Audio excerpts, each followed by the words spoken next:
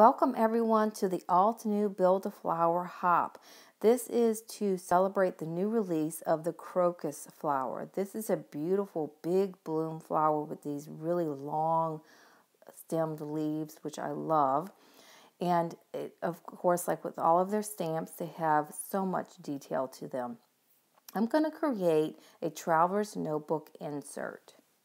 Now, with all of their Build-A-Flower releases, they always have a guide to show you examples and ways to layer, how to actually layer your stamp, which is so invaluable. I'm so glad they do that. But in this case, I'm going to only use 2 of the 3 layers for the flowers. There's one layer is a solid image, and then another one has some more details but still has a lot of coverage, and then the next one is going to have all those fine little details. In this case, I'm going to use only the 2 with the details, so I'm not going to get a huge amount of color. What I want to do is I don't want to have a blend of the colors. I want to have a good contrast and a pop. So I'm only using the 2 layers, and I'm going to use the Puffy Heart ink with jet black. I really want it to be nice and bold. Now you could get really creative here and do some masking. This does come, as all their Build-A-Flower sets do, it comes with a die cut set. But I know that I'm going to cover some of this up. So I just really want to have a nice cluster of the flowers on the bottom left side here. And then I am going to pull in another stamp set to create some layers on top of that. But this is such an easy stamp set to line up. And I think as you work with these Build-A-Flower sets and you have the guide and you start seeing, if you've ever die cut your stamped images, you know when you get it just right. And sometimes you get it off. You know, I've had my little, mishaps where it's a little off. But they just like with these layered stamps, you start to really get into the groove, and you start seeing where the next layer goes. So I found this to be really super easy, unless maybe I'm actually finally getting better at layer stamping, but I do love it. All right, I want to create with the Say Cheese stamp set. I want to have this camera, but I want to have the crocus flower as the actual image on the camera. So instead of the camera being any kind of solid color, I want to see the detail of the crocus flowers. So again, I'm only using those 2 detail stamps from the set. Now I do want to stamp, I do want to have the actual image of the camera. So I'm using the 2 layers of this stamp set here. And I kind of made a goof. I had stamped this out before to experiment, and I used a darker color. I used ruby red actually. And I'm using a paler pink here, and I should have known better that it's not going to show up against that puffy heart. So I'll go back to the ruby red, but I hesitated because I really don't want it to be too bold. So I blot it with the tissue and then stamp it, and it was actually a really happy accident. The top one is just the solid ruby red, and then the bottom one is all those layers of the light pink with the blotted ruby red, and I really like the look of that. So that's a really good happy accident there.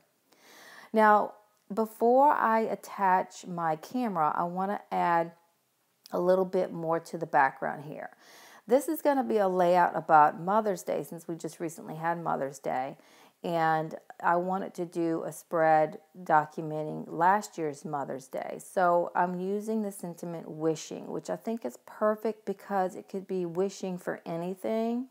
And there's a sentiment also that says you. So you could really build on your sentiment here. But I'm going to stick with the wishing on this. And I am choosing a pale blue. I believe I'm using sea glass here, because I'm using a photo that's not a great image. It's a movie theater photo with those bright signs in the background. It's really hard to get a great photo with your iPhone. So I'm trying to pull that blue from the sign in the background, and that's my idea for that. Now I want to just touch on the camera real quick, because I attached the camera here When I stamped it, I didn't like do it perfectly, but I did stamp the crocus flower in the direction so that when I overlay that camera with that crocus flower, it looks like it's part of that cluster down there. Now what I did here to finish off that background that I created with the wishing is I added some black stitching on my sewing machine, and then I had a goof. So I stamped wishing on a piece of white cardstock, trimmed it really small to cover up the goof, and then just stitched the black stitching right there. Now I just want to create some more clusters under this photo. It's going to be a pretty simple layout with a nice soft background with that pattern paper from the Live Your Dream scrapbooking collection. Nice soft green, and then I'm going to layer all of these stamped crocus and leaves. Now the leaves I stamped in that pale blue again, I believe it's sea glass, and then with the jet black. I wanted that contrast again. And as I tuck these in, I end up using everything here, I believe. So I just get it the way that I like it, and then I carefully lift things up to get my tape runner underneath it, or sometimes I will even use a little bit of foam adhesive on some parts, but not many. I didn't do a lot of foam adhesive on this one. Now some of those leaves I decided, and some of the flowers I decided I liked also on the left side, so I kind of finished that up. I really love these long leaves. I love the direction and the movement that they give. Now, we just want to finish this off with a bigger wishing using the Puffy Alphas from the Scrapbooking Live Your Dream collection, and that finishes that. Now, I had another idea that I wanted to do using the Altenew Birchwood cardstock, which is like a thin wood veneer piece of cardstock, with the first layer of the crocus image, with the more solid image. I wanted to emboss that in a distress embossing, and then I'm going to stamp the final, the more detailed image. I'm going to stamp that on top using my embossing ink, and then I'm going to emboss this in a bronze color. I use that same bronze color for the leaves. For the background of the leaves, I used Forest Glade, and then for the sentiment, I used the navy cardstock with that bronze embossing powder. Really simple, dramatic, totally different look from the Traveler's Notebook. Thank you so much for watching.